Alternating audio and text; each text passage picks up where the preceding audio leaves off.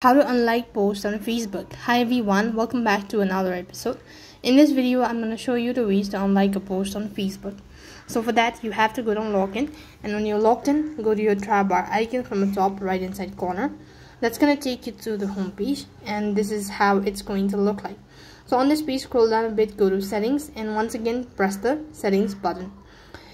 And here you need to scroll down a bit and go to your activity, and under it go to activity log.